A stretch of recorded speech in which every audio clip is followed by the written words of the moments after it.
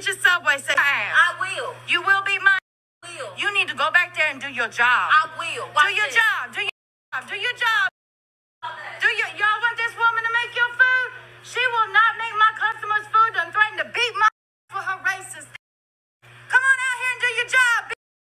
You got the right white girl. Somebody call the police. Sir, can you call the law?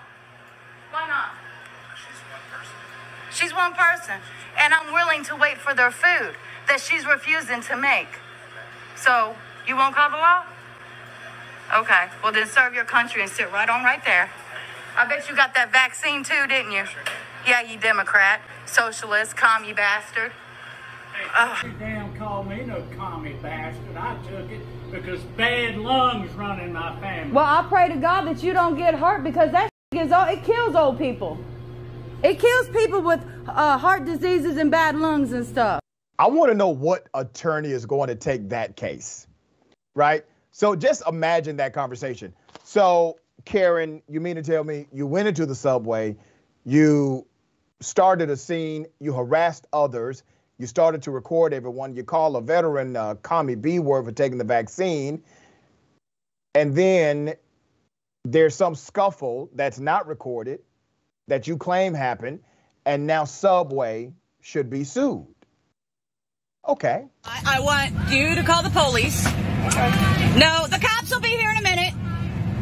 You're rude. You're rude. We're at Jack in the Box. We ordered some food and our food is cold. And this is the behavior that we are getting from the employees. They said if you don't leave, they're gonna. We are already on it. We're calling them now. And I'm not leaving until I get my money back. Okay, that's fine. You just call me an idiot. Like who you to call me an idiot?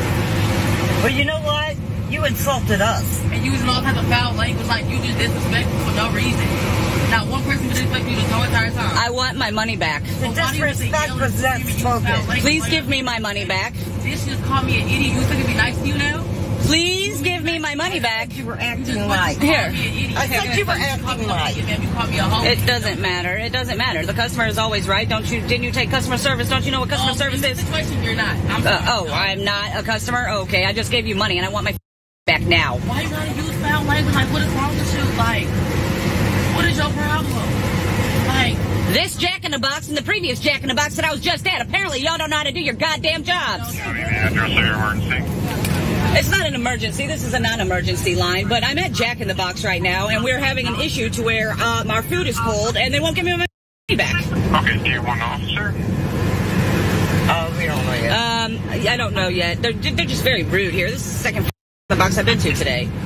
Graham, do you want an officer? No. Okay, so you don't need a police? No. Okay, have a good day.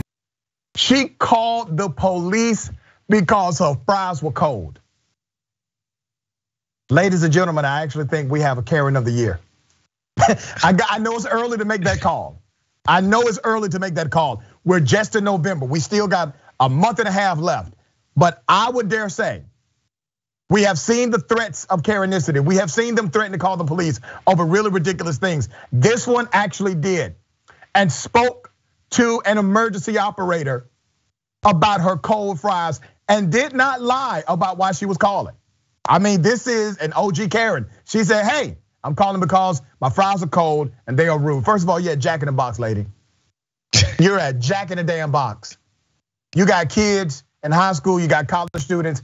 Okay, this is not a 5-star restaurant, it's a fast food restaurant. It is what it is. Why would I wait 45 minutes? My food is right there and I paid for it, so let me just give him my food because my Uber guy is still not here. He's another 45 minutes, that's 2.5 hours now. Yeah. My food's right there, give me my sandwich. I'm hopping over this bitch, I'm grabbing my food. I ain't playing. It's my food right there. All right, I paid for that. All right, let's do it. All right. All right, because I'm gonna hop over this bitch. Trust me.